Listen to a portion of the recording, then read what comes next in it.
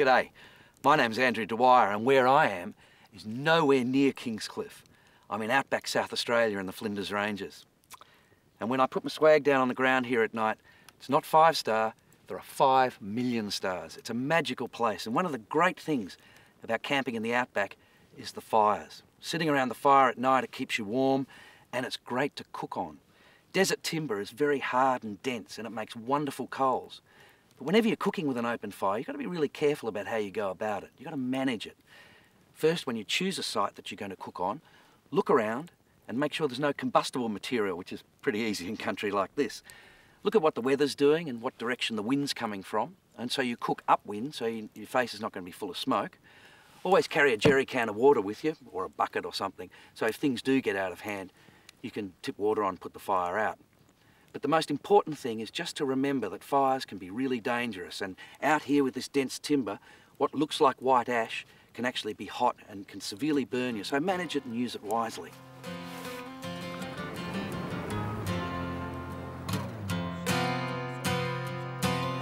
Speaking of management, the management of wild goats in the Flinders Ranges is a big issue. We're south of the dingo fence, and so there are no dingoes to keep them under control, and so we have to shoot them. And I think what better way to control goats than to eat them? So today I'm going to cook wild goat in the camp oven. Now, I didn't shoot these goats or pick them up on the side of the road. I actually got them from a butcher. The dish itself is the essence of simplicity, and it's perfect to cook in a camp oven. So first, I'm going to put on the bed of the camp oven some onions that have been chopped in half. Now, this serves 2 purposes. The first one is that it's going to impart the flavour of the onions up into the goat. But the second thing is it's going to act like an organic trivet, and it's going to stop the bottom of the goat from burning on the camp oven. So then I've got 2 forelegs of wild goat. I place them on top of the onions. No Greek dish would be any good without garlic. So about half a dozen cloves of garlic. And then plenty of fresh chopped tomato. And then some fresh herbs. Some rosemary. And some fresh bay leaves, a couple of them, and then the secret ingredient, which is this fabulous wild Greek oregano that you can get in any Mediterranean specialty shops. It comes with the twigs and the leaves, and so if you cut the bag open and take the leaves out and sprinkle them into the dish, and what you can do with the twigs is you can leave them and you can use them on a barbecue in the future, and it imparts a wonderful smoky flavour into your food. And then finally, the last thing is to add a good quantity of white wine. A dry white's perfect. And then season it to your liking, and then it's off to the fire.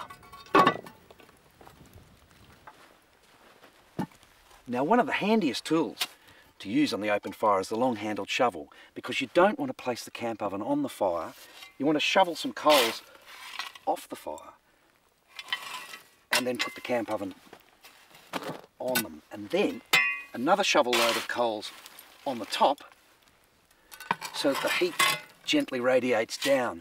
Now that's going to take an hour to an hour and a half, and if you're doing it at home, just put the camp oven into your oven, set it at 180, and the same, come back, it'll be fantastic. Now that's going to give me a bit of time to tell you more about this fantastic place.